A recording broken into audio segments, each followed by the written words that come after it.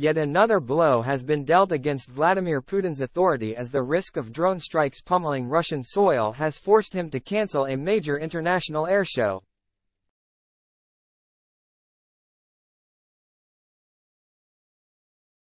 In the Ministry of Defense's regular intelligence update, it announced that the recent drone attacks on Russian targets has raised the security risk.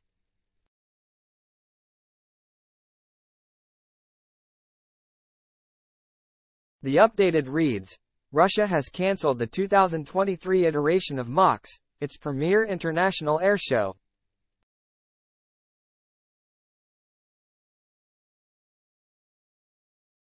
MAKS, which usually takes place near Moscow, helps Russia to drive up exports for its military and civil aircraft by showcasing its best planes.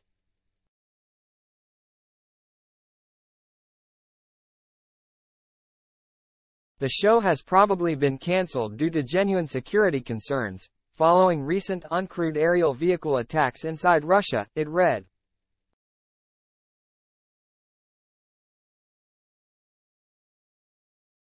The show has probably been cancelled due to genuine security concerns, following recent uncrewed aerial vehicle attacks inside Russia, it read.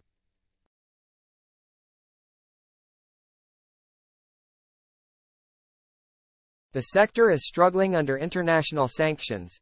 Highly trained specialists are being encouraged to serve as infantry in the Roscosmos Space Agency's own militia.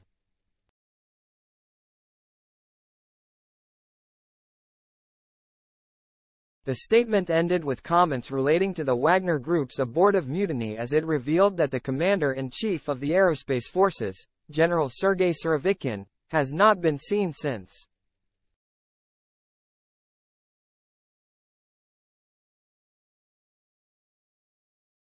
Surovikin was the key point of contact between the Wagner mercenaries and Russia's main Ministry of Defense.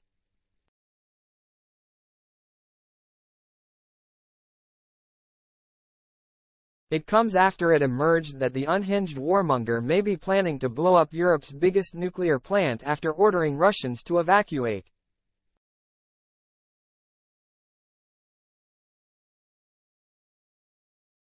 Enemy troops have held the Zaporizhzhia plant since the early days of the invasion of Ukraine, arriving around a month after the war began.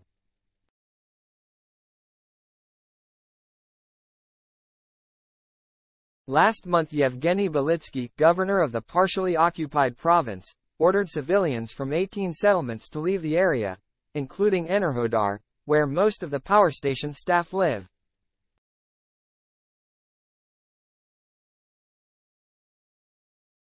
Volodymyr Zelensky, Ukrainian president, warned today a serious threat remains in place at the plant, fueling fears of a nuclear emergency which would dwarf Chernobyl's 1986 disaster.